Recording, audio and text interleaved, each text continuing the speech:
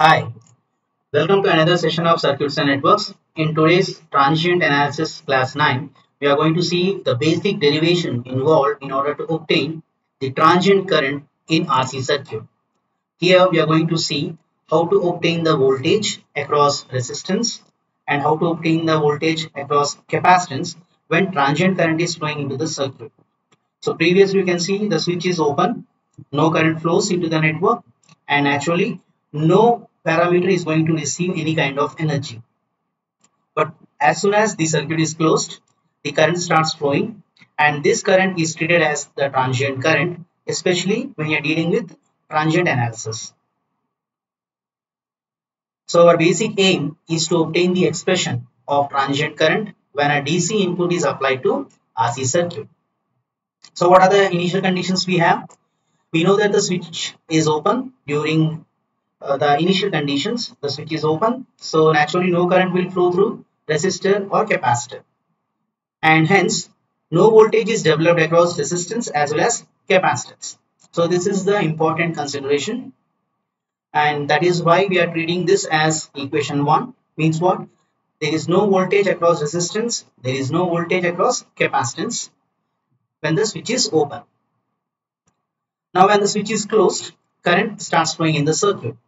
So naturally current will flow into the circuit, and when current starts flowing into the circuit, when we are going to apply KVL to this single circuit, so we are going to see that the input voltage as well as the drop across resistance and capacitance is equal to 0. That is, the algebraic sum of the voltages in a closed circuit is equal to 0.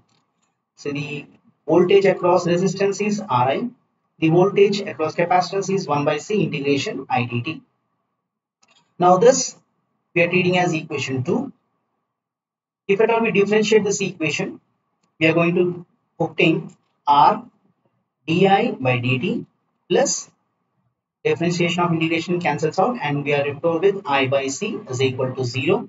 So I'm going to take di by dt plus I by RC equal to 0, and with this small modification I am framing equation 3 as di by dt plus I by RC is equal to 0. Now what kind of equation is this? Now this equation is also known as homogeneous equation, whose general solution is obtained as k times e to the power of minus pt. Now p value will be 1 by r. Now why we are not employing that approach? Because we don't know that the initial conditions of the resistor and capacitor when the switch was open. So hence we are going to employ another technique which is known as the general linear differential equation of first order. Now this equation is also known as first order linear differential equation. It can be obtained the solution in this way by taking variable separable method. Means what? I'm taking the like terms on one side and unlike terms on another side. So di by I is equal to minus dt by RC. Now this is the variable separable method, and I'm going to employ integrating, that is integration on equation 4. When I'm going to integrate equation 4, what I'm going to get? I have di by dt, di by I, and integration of di by I will be obtained as ln I, which is equal to, since we have dt and integration is applied, so it will be remained as t by rc. Since minus is there, minus will come as it is, plus the integration constant k. So this we are treating as equation 5. I hope you understood how we have changed our intention of equation 3 to a variable separable method as equation 4, and then we are applying integration to equation 4, and this is the result what we have obtained, and this we are treating as equation 5. Now we have to obtain the value of k. So k can be determined from the initial conditions. Initially we know that the voltage across capacitor, voltage across resistor, both are zeros. So that is the chance in this. But remember, As soon as the capacitor is taken as its initial condition when the switch is closed, the current which is going to flow, that is be treated as I of 0 plus. Now this is the important catch over here. As soon as the capacitor is connected to a switch, it will be act as short circuit, and at this instant of time I am going to obtain the value of current I of 0 plus. Remember, I of 0 minus is 0, but here in this case I of 0 plus is equal to V in by R according to Ohm's law. So at t equal to 0 plus, I of 0 plus is equal to V in by R, the applied voltage to the resistance. Now this we are treating as equation 6, and equation 6 we can substitute in equation 5 in order to determine the value of K. So you can see I have taken the value of I as V in by R. So ln I changes to ln V in by R equal to, you have t value as 0, so minus 0 plus by RC plus K, which will be giving you the value of K, that is ln V in by R, and this particular value of K we are treating as equation 7. Is this clear? Right. Now what I'm going to do, I'll substitute the equation 7 in equation 5. So by substituting equation 7 in equation 5, this is the new equation which you are going to obtain, and we are treating as equation 8, which is ln I is equal to minus T by RC, the value of K here replaced by ln V in by R. Now you can see in equation 8, on the left side, on the right side we have ln values. So I am taking ln values on one side and the other parameters on right hand side. So ln I minus ln V in by R is equal to minus T by RC. Now this particular ln equation can be changed to ln A minus ln B, which is equal to ln A by B. So ln I by B value is V in by R, which is equal to minus T by RC. Now from our general mathematics, I can have I by V in by R equal to e to the power of minus T by RC. This is from our basic mathematics, how to obtain the value of ln in terms of e to the power of any constant multiplied with t term. So this is how we get this particular equation. With this I can get the value of I, which is equal to V in by R multiplied with e to the power of minus t by RC, and this particular equation we are treating as equation 9. So what kind of equation is this? When you are going to substitute different values of t, and when you are going to take the time constant tau equal to RC and vary the value of small t, you can frame the graph, and the graph is obtained as exponentially decaying. I hope you understood how we got this graph from equation 9. The starting parameter is V in by R, and we have decaying term e to the power of minus t by RC, where RC is nothing but the time constant. So the time constant is kept and t is varied, and if at all you are varying the value of t from 0 to t conditions for different values of t, this is the graph which we are going to obtain. So what is the conclusion of the transient current in RC circuit when DC supply is applied? We are going to get the exponential decaying curve. I hope you understood how we got this curve based upon equation 9 and how we have derived equation 9 for equation 8.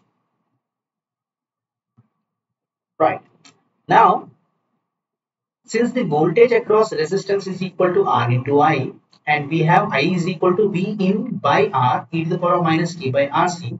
So when I'm going to take the voltage across resistance, I'm going to obtain V in, because R here is there and we have I equal to V in by R. R and R will get cancelled. So the voltage developed across resistance will be equal to V in times e to the power of minus t by RC. Now this is quite resemblance with the current equation for RC circuit, and hence we are going to obtain the same graph. The difference is that There in current equation we have I of t versus t where the curve was decaying. Now we have v of t versus t that is also decaying, but the initial value is v in. I hope you understood this step. Right. So this graph is framed based upon equation 10 and the leftover topic is obtain the value of voltage across capacitor. The voltage across capacitor is given by 1 by C integration 0 to t of I dt whose value is nothing but V in by R e to the power of minus t by RC dt. Dt is missing here. Just concentrate on dt. Integration of I dt should be there. This is a small mistake here. Please ignore that. But the thing is that we need to integrate e to the power of minus t by RC dt. So if at all we treat this equation as 11, we are going to obtain, see I have a constant V input and I have a resistance, so I'm taking outside, so V in by RC, this is how we have applied, and integration of 0 to t V in, 0 to t integration e to the power of minus t by RC dt value is e to the power of minus t by RC divided by minus 1 by RC plus t. Where this RC term will go off and minus will be applicable to minus V in. So in fact this changes to minus V in e to the power of minus t by RC plus k. K is the integration constant. Now we have analyzed already that the value of capacitor voltage at t equal to 0 is 0. So when you're going to employ this value by framing equation 11 and 12 together and substituting a value of t equal to 0 here, I'm going to get k equal to, you have 0 which is equal to minus V in e to the power of 0 by RC plus k. Hence the value of k will be equivalent to V in. This minus goes to that side and becomes positive. E to the power of 0 value is 1. So once we obtain the value of k, we can substitute the value of k in equation 12. So with this I'm going to get VC, that is the voltage across capacitor, is equal to minus, you can see the equation 12 we have same V in e to the power of minus t by RC, and just now we got the value of k which is nothing but V in. Combining these two values of voltage across capacitor, I can frame as V in open bracket 1 minus e to the power of minus t by RC. Now this is the voltage developed across capacitor.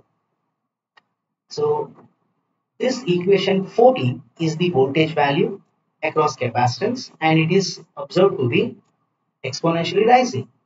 If that is true, just vary the values of t from 0 to t for different values of t by taking time constant tau equal to RC. We are going to get exponentially rising curve. So that is the main difference when you are going to see the transient behavior of RC circuit compared to RL circuit. So this particular class we are going to treat as a basic derivation involved in order to obtain the transient current for RC circuit. What we have seen? We have seen that the transient current curve is decaying in nature, whereas the voltage developed across capacitor is exponentially rising. So I hope you like this video. Please share and subscribe to my channel and please press the bell icon for the future notifications. Thank you.